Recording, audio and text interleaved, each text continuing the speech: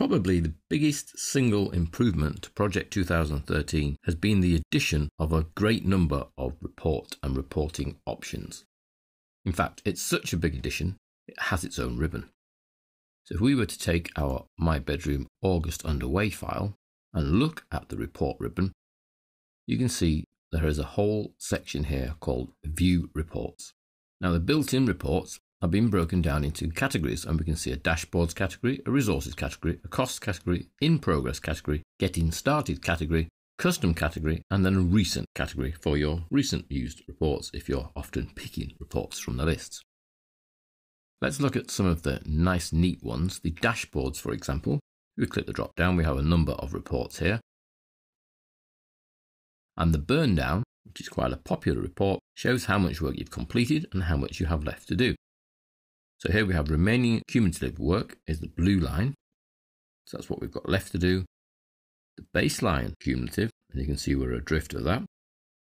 And the remaining cumulative actual work. And then the same with the tasks. Baseline remaining tasks, and then remaining actual tasks are in grey. This has a scale of hours going over time. And this has a scale of number of tasks, again, going over time, so forwards. And that's the burn down report.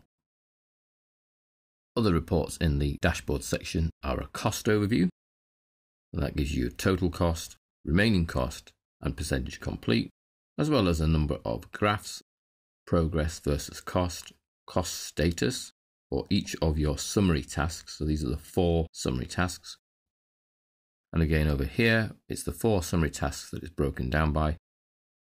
Actual cost, remaining cost, baseline cost, and then cost variance. Back to reports, dashboards, project overview. Same percentage complete. Milestones. Each of the 4 summary tasks and the current status. So the empty room is 100% done. 9% prep room, and then 0% for the other 2 because we haven't got that far yet. Back to the report ribbon.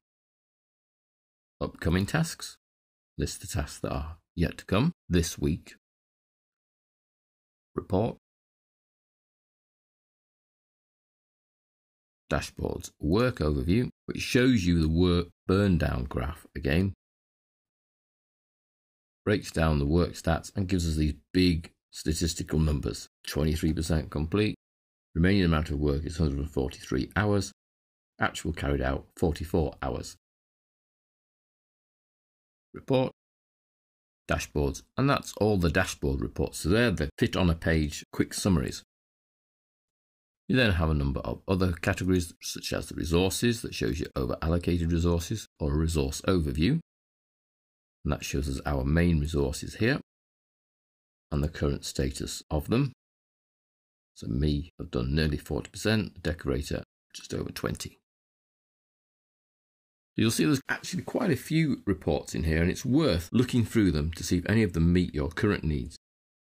They only report, obviously, on the current data within your project, but they all summarize using small graphs, bar charts, or line graphs to demonstrate your current status. Whilst a project is underway, the in progress section is really quite useful because it can show you your critical tasks, which are quite a few, and a nice little pie chart there to show me the current status, nearly a quarter complete, small section on schedule, and a large amount still to do. Milestone report, milestones that are passed, milestones due this month, milestones that are 100% complete, and we only have the empty room milestone. So it simply shows the milestones. And obviously on a larger project, this will be a fuller file.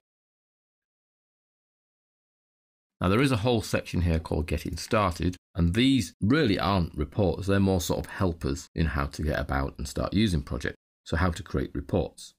Best practice analyzer, getting started with project itself. So they are reports and they're in the report section, but they're not really to display information about your project, they're to help you work with a new project file.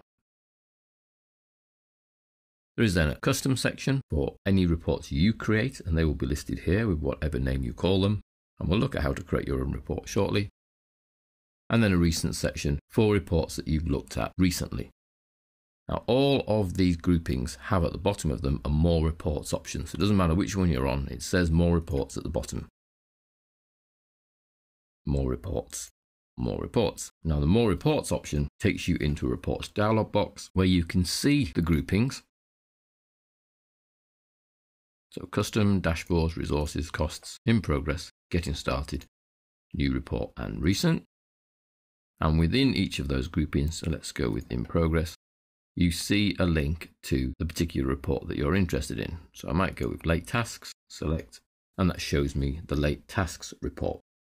So it's the same reports that you can see from the report ribbon with each of the groupings, but it just gives you a dialog box to allow you to flick through the available reports and choose the one that you want.